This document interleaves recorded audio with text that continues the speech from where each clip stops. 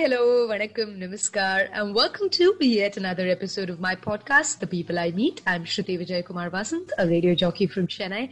And on this episode today, I'm going to be introducing to you someone who actually needs no introduction because her art speaks for itself. Someone who is truly as beautiful as her name, inside and out. Someone who creates art not just for herself, but to sort of add beauty to the surroundings. And I remember being drawn to the arts once again after having followed her on Instagram for quite a while, and I'm truly thankful that I met this wonderful human being through Instagram. So with no further ado, I introduce to you my guest, artist Avanti. Hi Avanti, welcome to my podcast. Hi Shruti, thank you so much. So definitely Avanti, I think today a lot of our conversation is going to revolve around art, okay? But what I want to sort of focus on is Avanti the person and not Avanti the artist. Because Avanti the artist, we all know, we all love, we all adore your work. And I think I have, like I said, you drew me back to the arts after a small hiatus, exclusively after just watching you create piece after piece and doing it so effortlessly. I remember being so engrossed by the Let's Art with Avanti challenge and just being so happy being able to create art on my own. So obviously art has played a huge role in your life, right? And yes. Just to give a sort of, understanding to my listeners, take me through your fascination with art. Of all forms, not just the artist, but take me through your fascination through all art forms. Yeah, first I have to thank you for making me part of this wonderful initiative. I was always inspired by the command for language you have and the spontaneity. So that relation is mutual, I guess, here. Thank you. And coming to your question, art has always been a part of my life, right from my childhood. I was that kid who used to take a paper and pencil wherever she goes during a vacation or a long drive. So I was always like that. And I am a single kid. So that gave me a lot of time, and art was my companions. Both my parents were into work, profession, and they had their own dream, and they created a education institution, which was their dream during their early years of education. So I grew along with their passion as well as my passion. Right. So whenever I used to get back from home, I either used to indulge myself in a piano class or a music class or a dance class. Not as such an art class though. Right. Right now. So it was not like my mom who pushed me to go to all the classes. It always used to be me. Like I'll get back from my school and I'll be like, see, this teacher is very good for dance. Can you please enroll me? And see, he's good for piano and he's coming to the next street. Can you ask him to come home for at least 2 days per week? Right. So that was always the scenario at home. Okay. And whenever there is an exhibition or whenever there is an event at school, obviously I'll be there in everything. So there was always me in school, and I used to have that kuti fans. For example, if I'm in 8th standard, I'll be having a kuti fans from 5th standard, 4th standard, 3rd standard coming around, say Avanti Akka and all that. So I don't know, my school life was really beautiful, and I have wonderful memories, wonderful supportive staff and friends and my juniors. Right. So art in all forms, be it dance, music, painting, writing, it's always within me. And my school also played a huge part in molding me and molding my love for arts. Right. And I think around 8th standard or something, my dad took me to Tanjore, big temple. Okay. So I asked him, what should I study if I want to build something of this sort? He said, maybe civil engineering. Then after a month or so, I think he came back from Anna University. He came back and he said, Abhi, actually there's a course called architecture, which is exclusive for designing. So maybe I think you should pursue architecture. From then on, architecture was my goal. So that actually pushed me to pursue my architecture from School of Architecture and Planning at Anna University. Right. So architecture, obviously, art, it made sure art was with me even during my professional education days. Right. And then I went on to pursue my master's in architecture from Pratt, New York. Then I got back. Since I'm coming back from educational institutions background, I always had this love for children and love for education. So that's when Teach for India got my attention. Okay. One of my seniors from college, who was part of Teach for India Fellowship, so I was following his work for a long time, and I was really inspired. Right. So I went on through the interview process and all that. I got in. Then I went to the institution training When I got back, I was there for a while, but then I got married and a few other scenarios, so I had to take a back step, but still I was in touch with each one. Yeah. Right. Yeah. That's all. So that is your journey, right? Something that was Yes. so rooted deeply in your foundation itself sort of led you on this path. And it's very rare, that children at as young, when you said 8th standard, that's quite a young age to sort of have an impression and to sort of have a goal that people work towards. Because just a while ago, I was having a conversation with someone and we were talking about, hey, we never knew that lives would take on this path for us, right? Like, for example, me, when I did my electronics and communication engineering, I for sure knew that that was not what I was cut out to be, but I didn't know where I wanted to go from there. Right. I did my master's in business administration. I went back to work with my dad. But then I knew somewhere that was not what I wanted to do, or that was not what I, loved. But it's so nice to hear that you knew this from a start and you worked towards your goal tirelessly. So that's very, very beautiful. I think this was also because the exposure I had as a young child. Right.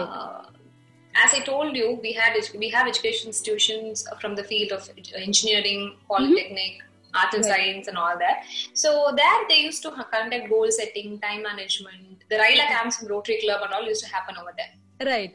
So what I would do is I would always I'll go and be a participant in all the events. Okay. All of them would be engineering graduates or students of different college background. But I would be the only school kid. That too, I think 5th standard or 6th standard, I'll go sit.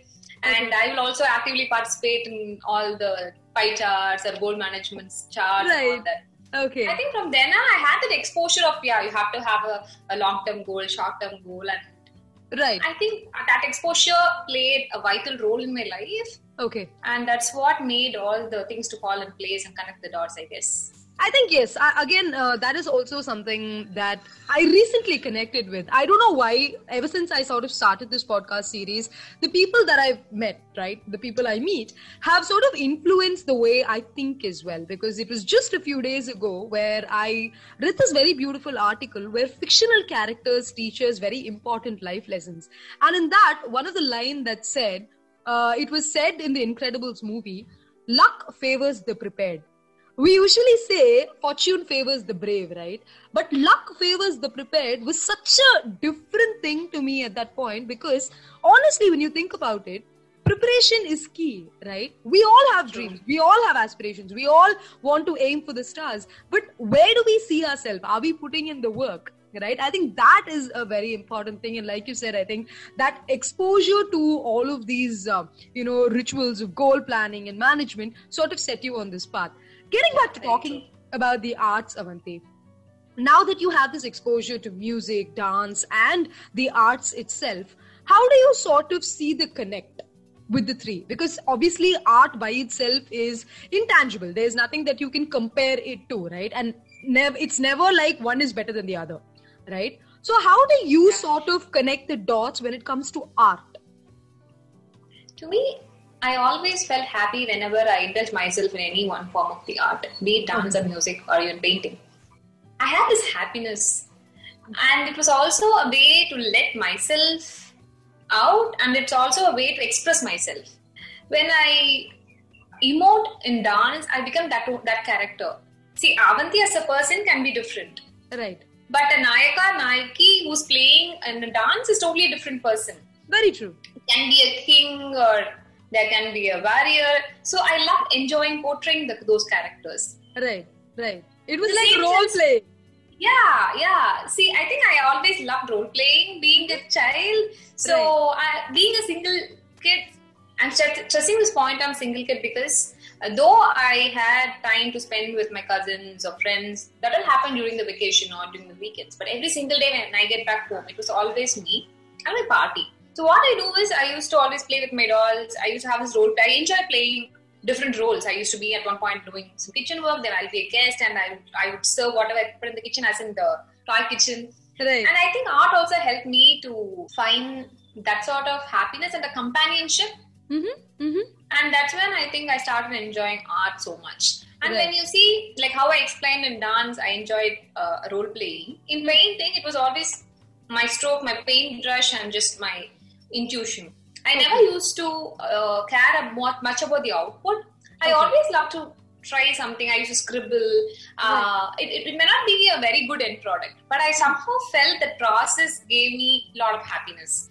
So more than the output, more than the perfection that actually renders at the end, I think the process in all the art forms, that's what has actually made me engrossed and pushed also me to pursue it further and learn more. Right. And now that I'm all grown up and I'm like getting slowly back at dance and music and art, the way I see the three art forms are totally different. I see a lot of correlation, see a lot of similarity and a lot of theory similarities in all the three art forms. Right. So what I pursue in dance, sometimes I try to emulate the same in arts too. Okay. That's a beautiful thought process, because I think every artist, when you ask them this question, right, because sometimes you sort of realize that you cannot separate the art from the artist because it comes with you. It's something that it's not like a coat that you can just remove and, place on your coat hanger when you walk into a room. It's not like that. It's something that you grow up with. It's something that's so deeply enrooted in you that it becomes the way you think. Right. So just going back, Avanti, and talking about, your fascination for the arts. It's been performing arts, it's been visual art. And like you rightly said, sometimes it's not just about the output, it's about the process of enjoying it. So as Avanti, the artist, a lot of us, we see the end product and we are so enamored by how effortlessly you make it seem, right? So what goes on in your mind when you create these pieces of art? Have you ever thought about it from that perspective? What people would be thinking about it? Or do you just do it for the joy of it?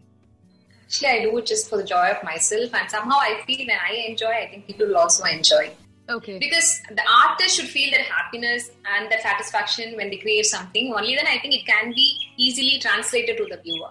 Right. Okay. So what you see is small snippets from my overall work. Mm-hmm. But I do take this half an hour time every day in the mornings where I just go switch on my music and just paint the music, the paint just flow. And like I always say, I take energy for the whole day from that half an hour. And I don't see it in the way like, I have to post this today and whether they like it or not. No, I'm just doing this today. Maybe I'll share it with people. If they like it, I'm very happy. Okay. And if they don't like it, you don't take it close to heart? No. See, everyone's perception is different. Okay. See, what I like may not be your cup of tea. What you like may not be my liking. So I think you have to respect each one's perception and liking at the end of the day. I think we're all grown up and we should have that perspective, I guess. I think that's a very honest admission, being an artist, because, I'm not really sure. I've not been on the other side, so I can't vouch for that. But I feel sometimes as a performing artist, right, when you're on stage and after you finish this really complicated Varnam or a Tilana and somebody just, stands up and gives you that ovation, the feeling that you have then is something that's unparalleled, right? But when it comes to the arts and the way you're saying that it doesn't really matter, you don't let another person's criticism affect you, how do you sort of, differentiate between that? See, there is two things. One is a constructive criticism. The other thing about liking one piece or not. Mm-hmm. If there is something I can improve on, I'll definitely lend my ears to it. Okay. If it is something just about I like this, I feel you should have done better because I'm not liking this. That sounds different, right? You have to differentiate between what is a constructive criticism and what is just a personal liking. Right. If you have that clarity, I think shouldn't be a big issue. You shouldn't let it, get to your head and process. Yeah, exactly. Yeah, okay. Maybe I think I'm more matured now when you compare myself when I was in school. But even right from those days, I never work for others. I work for myself. The joy it gives. It is unparalleled. Mm-hmm. Yeah. And I think that's a very important lesson that we should be taking away from this conversation, because as an artist or as a creator, there are often many times where we experience this, sort of, I won't say insecurity, but we have self-doubt. We wonder whether we are on the right path. We wonder whether we are creating things that are truly, worth putting out there. And today with the pressure of social media, it sort of constantly becomes like, hey, is that good enough? hey, is it better than what somebody else is doing? But wherein that comparison is sometimes not necessary, right? Sometimes you just have to be better than what you did the previous day. And that's perfectly okay. Exactly. Right. Okay. That's a very wonderful takeaway from that part of the question. Moving on, Avanti. I know that you work very closely with kids and you said that you love teaching, especially after you've been a part of Teach for India. So how do you sort of bring in your life lessons into a cultural or say a stereotypical classroom? How do you sort of see that? Do you bring in your personal experiences into teaching, or do you feel that sometimes it's just better to go straight off the book? I think it is an amalgamation of both, because I come from a matriculation background. When I was in Teach for India, it was state board. Now my daughter is into Montessori. Okay. And I also have this intuition by myself. I start reading about different mediums and how they work. Mm-hmm. But all we learned in those days was just textbook. We used to read something, even you understand or not, you just mug it up, you write and just then forget. That's what education when we were children. Right. But now when I see my daughter, the way the teachers teach them and the way they enjoy learning, my perspective is totally changed. I feel when I am with children, I take the pros in both the mediums and try to make a perfect blend, perfect balance, and try to give it to the children. For example, you can see the flow of nature from Montessori, that flow, like how from the root level they teach the basics. Even for example, in English, it's not like ABCD, but it's more like it's more of phonetics. Right. And I could see how children is more independent. When they read a book, when they start reading words, and when they start reading books, it is more of independent when you compare with the matriculation background. Right, but what are the good things you can take from matriculation is that hard work, the push. Right. So when you have both, I think that's what I believe in when it comes to teaching with children. I think that's a very fair point to make, because especially in today's competitive world, right? As parents, I think a lot of people put in a lot of thought. I think when we were studying, I'm speaking as a true 90s kid, that time I think they had just like a couple of options. Either it was ICSE or it was CBSE or it was matriculation. And there was no concept of, oh my God, will my child be happy in that school was not, sometimes a question that parents ask themselves. It was just about whether a child would be able to cope with the future. Is my child ready for the future is something that the parents of that generation used to think. Today, as opposed to where parents sort of, do a thorough research, they understand the child, they understand what the child's needs are, and then, go forward with education. I think that in itself speaks a lot about how we've progressed as a society. I think now we are somewhere we are letting go of the little values which we had when we were children. Right. So I think we have to look back, think, and try to bring in and incorporate those values also in this education system. Right. Going back to the roots and sort of talking about, because I think today more than preparing for life, right? Of course, yes, it is important as much as we talk about and stress about the importance of an A-class education. I think it's important to teach our children to be good human beings first. Right? Yeah, very true. I think that is something that people really need to be focusing on. But again, that is a topic that we are going to have a very different day, and we are going to delve into the details of parenting, hopefully on another episode. But today, going back to Avanti the artist, right? So I've always admired the penchant with which you sort of bring art to life, right? So has anybody sort of inspired Avanti that way? Where do you draw your inspiration from? I draw my inspiration from nature. Okay. And from everything around me. Right. I feel architecture education, the 5 years of UG and the 2 years in masters, made a lot of difference. Okay. It actually trained me to see things in a particular way. Right. You will get into that space sense, the color sense, because you are delving with architecture, the theory about design, space and colors and materials for a long time. I think it also trains you to see things in a different way. Okay. Architects actually, so though many of them pursue to be an architect after formal education, I see many of them also thrive in fields like fashion, set design, and say arts in that case. So we also do work with different brands where we start from the logo design to packaging design and websites and all that. I think architecture was that foundation which gave me to see things in a different frame, different perspective, and how spaces work not just in 3D but also in 2D. Right. And also taught me to develop that sort of taste. Inspiration, of course, will have creative blocks at many times. I won't have that sort of inspiration to pick up my brush for even weeks or months.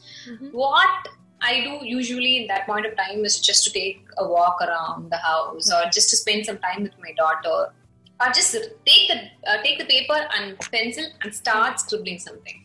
At the end of the day, I think you will get some sort of inspiration from that. And you'll go on. And inspiration as a person, I have like lots of them. My father in that case, he's so good at painting. He draws amazing portraits. He doesn't do much these days, but I remember when I was a child, he used to. He was also good with poetry. He had very good oration skills, and he had this love for arts. Actually, I think that's where it all started. Yeah, he used to read Tamil poetry for me. He used to read about Bharatiyar. And we used to have a discussion about Bharatiyar at house. We used to take one poem in weekend and we used to discuss about it. And he always used to give me books during my birthdays. The love for books, love for Tamil, love for arts. Right. I think I pursued it from my dad. I think when you're talking about it, it really comes through, because I have seen several of your posts where you talk about Andal. Right? Andal, Bharatiyar, all of this are heavily influenced by tradition, right? And somewhere I feel in that sense, through your page, a lot of people get to know these things, because these are things that people don't normally talk about, right? Of course, yes, there is a targeted community or a group of people who still indulge in these conversations and all of that. But to a layman, for example, if a 13-year-old is following you, right, that 13-year-old is seeing this, right? And the 13-year-old goes back and she or he has a conversation with his parents and say, "Ma, today Avanti Akka drew this and this is what I learned." And I think that's a beautiful influence and a very positive impact that you're creating in people's minds. So kudos to you for that. But please continue. I just wanted to Thank you. Actually, I get a lot of messages from people, especially about Bharatiyar and Andal. And people also ask me a month before Margari, like, what is your plan for this Margari? Right. Because every Margari have this habit of doing some sort of different themes for the 30 days of Margari. Right. So once I understand people are enjoying this, and I could translate those literature to people in a simple way, in a minimalistic way, but I also intrigue that sort of interest in them. I feel I should do it more, and that's what is pushing me also to do more. Like, on the other hand, my mother, who's also very good in Tamil poetry, she used to write a lot, though she never used to paint. I think the love for language is also from both my mother and father. And Pavai, which means Andal. Pavai Ammal is my grandmother's name. Okay. So always in a family we had a special place for Andal and reciting Tirupavai and all that. And that's what I just wanted to let the world know there are a lot of things which is available in our own history. So I think you have to rejoice and celebrate those. There is no wrong in celebrating the foreign literature or foreign culture. I'm not against it. I'm also saying equally we should also rejoice where we come from, what are our roots. I think that's a very positive impact, because I am somebody who truly deeply believes in that, coming from maybe not exclusively an artistic background, but having, learned the arts as a child, I definitely agree with a lot of things that you said, because going forward, I will be able to teach the next generation, or at least tell them that, hey, listen, this is something that's very beautiful about our culture, and we should be talking about it more and celebrating it. Like you rightly said, I think that's a very nice choice of word, because there is so much to celebrate in life, right? Sometimes we think we lead a very monotonous life, but when we go back and when we look at sort of the history or the legacy that we have, there are so many reasons to find joy in that. Beautiful, beautiful. All right, getting back to talking about joy and the arts. The ArtBrew Company, is something that's very close to you. And when you were talking about the 30 days of Margari, I think I also immediately, your calendar came to my mind, because I remember being so excited. And it's not just about the packaging, it's just about the way you present your whole calendar that is very exciting to anybody. So tell us a little bit about ArtBrew. Tell us how that adventure happened. When I got married, when I got back from my master's, both myself and Raj, we wanted to do something together, because both of us have seen our mother and father being in business or at home playing equal roles. So coming from that background, we thought, like, why can't we create something for ourselves? See, both of us have our own responsibilities in our family-run business or family-run initiatives. But both the parents said, maybe take few years for yourself and create your own identity and get back to our business or initiatives. So that gave us a lot of time, and the first year we spent experimenting. Okay. We started with something called Swashreya, and what we did is, like, Raj is very good at writing. Okay. So every Friday it was like a blog. I used to create a product and Raj used to write something based on that. Oh, okay. It was 4-5 years back, I guess. Yeah. Mm-hmm. So for 52 weeks, for one whole year, we did it. Okay. Every week on Friday, I used to create a simple product and Raj used to write on that. Okay. People started waiting for that Friday, right. And I used to get messages from Thursday, what is the product for this week? Right. So that's when we started studying a lot about social media. We did a lot of experiments in different mediums, and we started reading about branding and design and all that. By the end of it, we had Lida. And we decided maybe we should start something very seriously at this point of time, because we have a new addition in the family. Maybe it is the right time for us to also take a profession at a different level. Right. That's when we decided to start the ArtBrew Creative Company, where we do art, architecture and design. It is like a one-stop destination for all your design needs, be it 2D or 3D. Right. And Raj is very good in marketing and execution and production. Okay. So we thought I'll do the design work and he will do the other later part. Okay. And it is actually more about the brainstorming you do during the idea stage. Right. Then how during the process, his inputs values a lot. And how during the production, I will also drop in and say, like, maybe this sort of papers we can use. We can think about using this medium and all that. So it is mutual and we enjoy doing. That's how we started the ArtBrew Creative Company. Yeah. So it's a true partnership in every sense of the word, right? Because I think that's very important. Because a lot of people believe that you should leave work at work and come back home to just being family. But I think somewhere today, everything is sort of changing. Those lines are blurring, and we are happy to be in partnership with our better halves, not just in life, but also at work. And I think that's a nice amalgamation to have, as long as you have those boundaries set in place. All right, it's been a very, very interesting conversation talking about a lot of, amazing and topics. The calendars. Yes, the calendars. Please tell us a little bit about that. Yeah, about the calendars, what started just as a gifting option for our clients has translated into a e-commerce product. Okay. So we started 4 years back when we had our clients in ArtBrew Creative Company. For the first year, we thought during New Year, we will give some sort of gifting to our clients.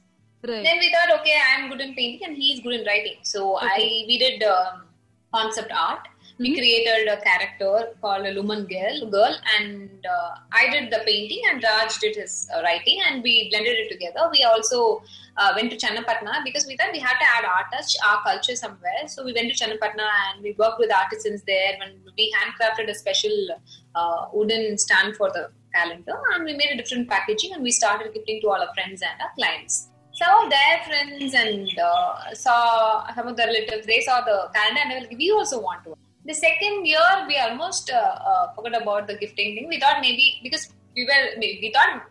of the first year we did gifting, maybe we should stop it because we also have a lot of projects at this point of time. Right. But I think before around November, I guess, I got a message from one of my friends and she was like, they're newly married, and she was like, your calendar is the only calendar we have in our house. When are you making the New Year calendar? I was like, oh, now that's interesting. I was like, oh, yeah, we are like working on it. We had absolutely no clue what we were going to do at that point of time. I said, yeah, we're working on it. Then we were like, okay, stop everything. Just let's spend 2 or 3 days on what we are going to develop for this year. Then we did the galaxy-themed Calvin and Hobbes inspired calendar series. Right. Same thing, I did the artwork and Raj did his writing, and we blended it, and that's how the entire game changed. And every year we do something based on different themes. One year it was Channapatna, another it was Chettinad. Right. So Last year it was all about hope. Yeah. So we're looking forward to what 2021 is going to be bringing us, and I hope and pray that it's a lot of peace and prosperity, and of course a lot of joy in all of our lives, because I think we definitely deserve that after the year that 2020 has been. But wrapping up this conversation, Avanti, bringing together all the elements that we've spoken about, because we've spoken a little bit about parenting, we've spoken a little bit about how the arts has influenced you and your partnership with Raj, right? As a mother, as an artist, as a woman, there are several aspects that make Avanti the person that she is. As a mother, what is it that you think is your biggest strength? As a woman, what is it that you think is your biggest motivator? And as an artist, what do you think is beautiful about your art? All three are strengths, that's what I'm talking about. But as a mother, as an artist, and as a woman. Yeah, as a mother, I see myself as a companion to Dheera, not like a mother, father, the respectful role. I feel more like I'm also a friend to Dheera. Okay. And if she paints, I would also be in her level. I'll paint with her. And if she's throwing tantrums, see, I was talking about the role play, right? Even with Dheera, I used to play it. Okay. Sometimes if she's feeling cranky or something, I'll know, okay, she'll be cranky at this point of time. Right. For some reason, then I'll be like, oh my God, I think I'm feeling very sweet and very cranky. I don't know what to do. I'll act like that. And she will be like, Amma, don't worry, you sleep for some time, you'll be all right. Okay. I think you're feeling sleepy, that's why you're feeling cranky. Right. So she will play that mother role to me. Right. So when it's when I say a friend, it's exactly like a friend. Even if I want to teach something to her, I would also go and tell her it in her own way. I think that is one of my strengths. Okay. And coming to a woman, I think the self-push, it's not being a woman or man. For anyone, I think you should have the self-push and the belief in yourself. It's not about the overconfidence, it's just belief, self-belief. I think that would be my inspiration. As an artist, I think I'm in a place where I don't care much about the perfection. I understand the process is what makes the difference. I'm not saying the output shouldn't look perfect. Okay. In the name of perfection, you shouldn't put yourself in stress. It's all about being consistent and also being true to your art. Of course, with time, you will improve yourself and you will attain the perfection. Okay. But you shouldn't let the perfection take over the joy of performing. Right. I think that's a very beautiful takeaway from this conversation.